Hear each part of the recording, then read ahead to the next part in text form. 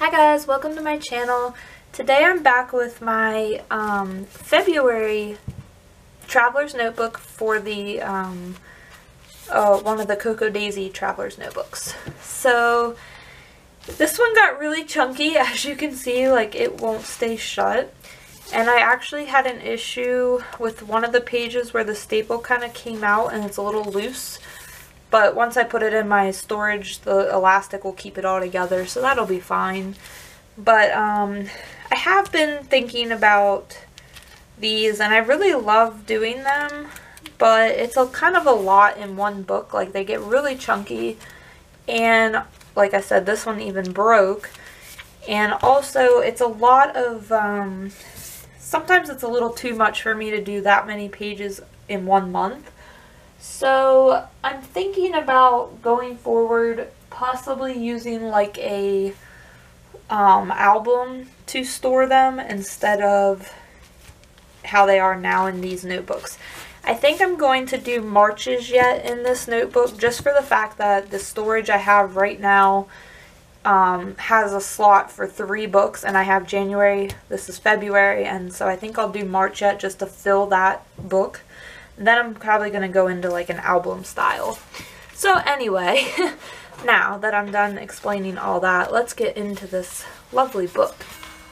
So I just used a chipboard that says February. I stamped 2022. I love that floral. It's very pretty.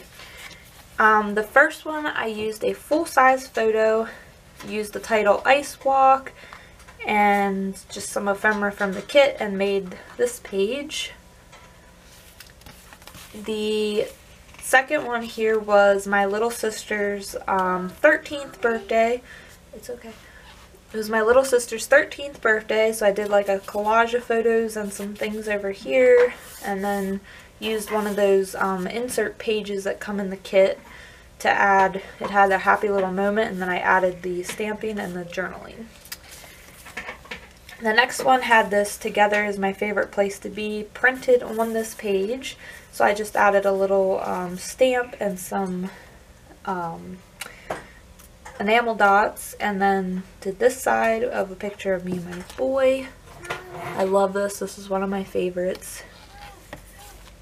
This one was about going outside. We had a like semi-warmish day, so we went out and got some fresh air, and that was really nice.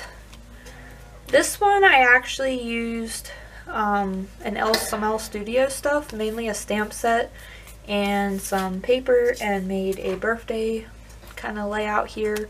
We had my mother-in-law's 60th birthday up at our house, so that's what that one was about. The yellow paper was pre-printed, so it matched really well.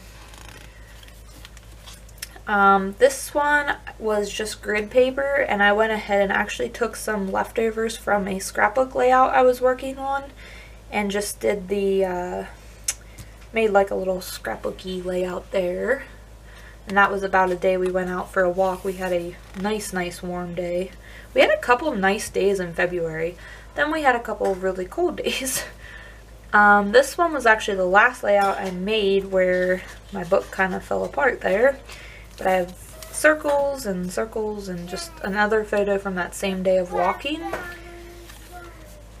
This one was my one of the Valentine's Day pages I made. I have that Always Love You. I used the February banner and a photo of my husband and my son, and I wrote My Valentines. And then used some stickers there to embellish.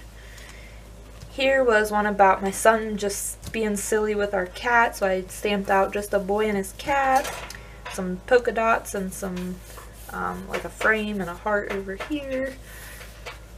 Some of these I tried to keep pretty simple because I didn't want to make it too puffy, because like I said, my book was getting puffy and it already kind of fell apart. And two, the ones that I did last, it was kind of hard to actually work on the page. That's another reason I'm thinking about switching to an album, because the puffiness just made it really hard to get the page to look how I wanted it. So I have new hair, so I have a before and after here of when I got my hair cut. This was just a random photo one evening where my son wanted to wear his Grinch PJs and he wanted me to, and if he wants you to wear yours with him, you just can't say no. So that's what we did. We wore our Grinch jammies, and he was watching a tablet and I was placing an order, I think. Here's a Valentine's one of our date night from Valentine's. It wasn't on Valentine's Day, but it was that week, the night we got to go out. So I did this, one of those insert cards, and then just did a photo of me and my hubby and used that love with a heart and some stamping. I really like how this one turned out as well. This one was about going to visit my pap, which would be my son's great-grandfather. He is 88. So yeah, we went to visit, and yeah, just a little page about that. This one is another Valentine's Day one. This was about my roses, and I used that little heart pocket and actually put a couple of rose petals in there because my flowers died in like 3 days, because I'm horrible at keeping flowers inside plants, especially alive. Like, I'm horrible at it. So yeah, it was nice because I got to save the flowers with that little pocket. And then I did this whole journaling thing, and yeah, one of my favorites. And then the last one here, it's just a full-length photo of a pretty sunset. I put a heart and it says, "Take my breath away."